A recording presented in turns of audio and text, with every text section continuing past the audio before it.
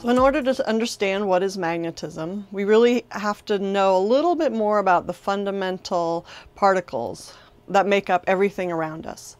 So part of the particles is a quantity called charge. Charge comes in a positive form or a negative form. And the really interesting thing about charge is if it's just sitting still, it emits a force field. And that force field is an electrical force field. And then if you move that charge, as that charge moves, it also emits a magnetic field. So wherever you have magnetism on Earth or in space, then you have moving charges producing that magnetic force field. An electromagnet becomes a magnet because you start pushing charges around, they're moving, they create a magnetic field. So a coil of wire with no electricity running through it isn't magnetic. As soon as electricity runs through it, you have moving charges, there's a magnetic field.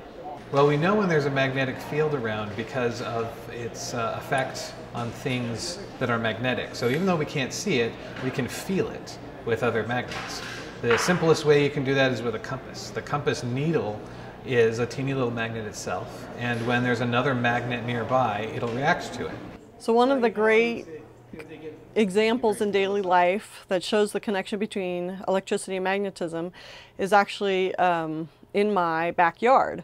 So I live here in California and we have lots of earthquakes, and so I have a earthquake emergency kit in my backyard. And in there I have a hand crank radio. To make that work, there's a crank that we rotate around, and you can hear and feel the resistance in that crank.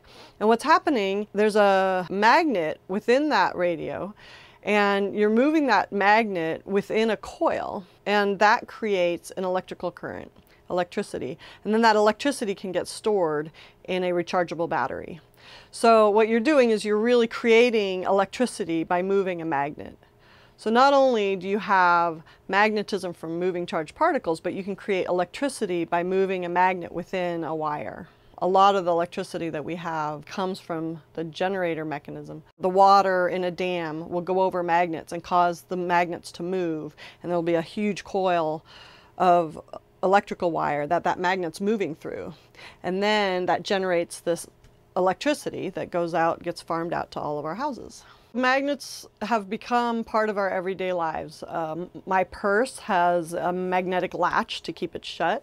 Within my purse I have credit cards, I have subway passes. All of those things use magnetic technology. Now there are trains that are driven from very large magnets that alternate and move, and they push the train along the tracks. Even if you're out in the woods, we have magnetism. So people out in the woods, people often will take a compass with them so they don't get lost.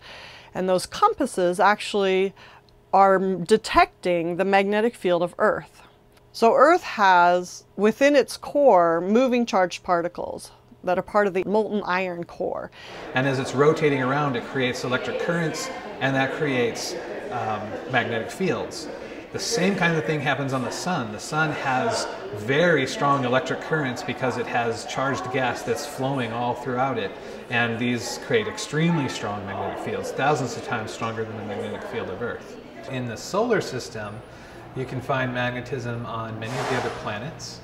Not all of them, however.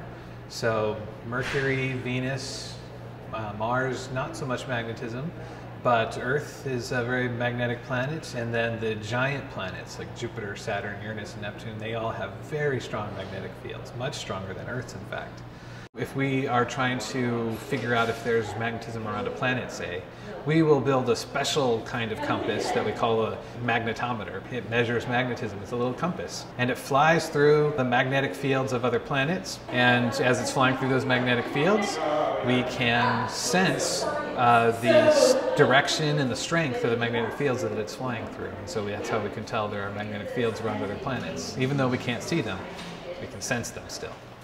And the biggest source of magnetism in the solar system is the sun itself. The sun, which is the biggest thing in the solar system, is also the most magnetic thing in our solar system. It has a huge magnetic field that's connected to it and then actually flows out of it in the with the wind that it blows out. It blows out this wind of charged particles called the solar wind, and that actually carries the sun's magnetic field with it throughout the entire solar system. So the whole solar system is in fact filled with the sun's magnetic field.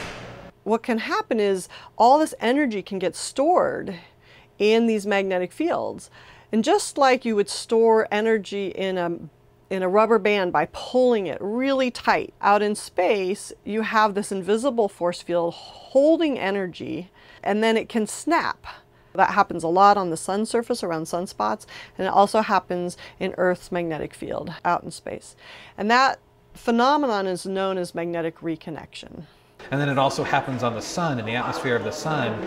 You have these magnetic fields above sunspots that are moving around, and they're storing a lot of energy. The energy becomes so intensely entangled in the magnetic field lines that they literally break and then reform into a simpler form. While they're breaking, if you will, they accelerate particles to huge speeds. They release a ton of energy, and these are events that we call solar flares. Some of the effects that magnetism has in space that are very spectacular, for example, are the solar wind, when it interacts with magnetic fields of planets, can create something called the aurora. You'll see these lights in the sky in very big bands of green, just going from horizon to horizon. And sometimes those northern lights will move and shift and turn colors. They'll turn white, blue, purple. People started realizing that there was somehow these auroral lights were connected with magnetism and Earth's magnetic field, and that they were also somehow connected with the sun and these spots on the sun. So there are particles that get trapped inside of these magnetic fields of planets, and when the solar wind's magnetic field goes blowing by them, it can actually perturb them and cause a circuit in the magnetic field, so that it causes electricity to actually flow through the magnetic field of the planet, smash into the atmosphere of the planet, and light it up. Just like in a neon tube, when you send electricity through a neon tube, the gas in the tube lights up. Same thing happens in the gases of atmosphere of planets when this current gets running through them, and that creates what we call an aurora. But Earth isn't the only place where this happens. We see aurora on Jupiter, on Saturn. In fact, the aurora on Jupiter and Saturn are much more intense than the ones that are on Earth. So it's really a recent thing that science has really understood this invisible force.